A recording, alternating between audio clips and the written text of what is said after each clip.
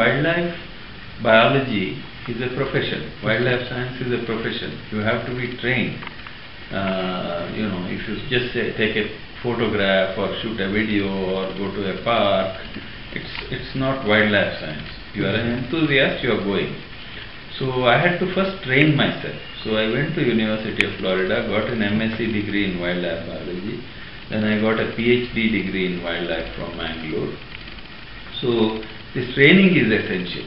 So when I began my work in Nagarhole, the interest was basically science, because I believe without science you cannot achieve conservation. See, a lot of people approach conservation sentimentally, saying I care for tigers, I care deeply for nature. But that is required, but that's not enough. You have to understand so you can solve problems. So I was interested in solving problems of conservation.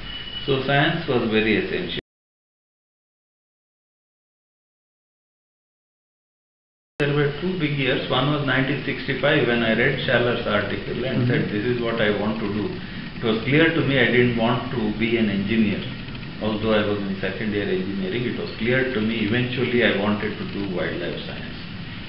Then in 1983, after I had worked, I had sold tractors, I had worked in this micro factory, I had done other things, but I was always interested in wildlife. So I was observing things, I was publishing my notes.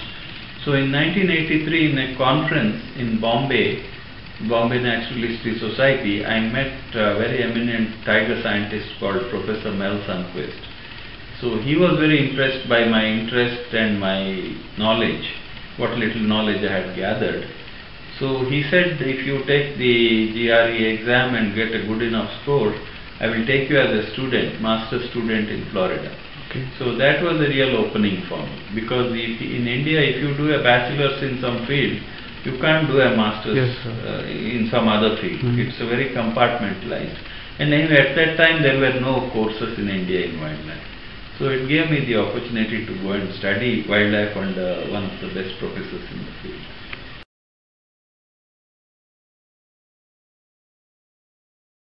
A lot of young people came, they wanted to participate in the research, so I would take them to the forest, and some of them got deeply interested. So they got committed to conservation.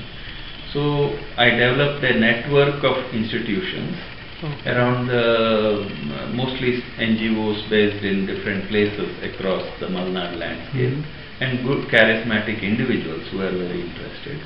And by that time I was also employed by the Wildlife Conservation Society, so I had resources to support them. So I could support them financially, I could give them some knowledge.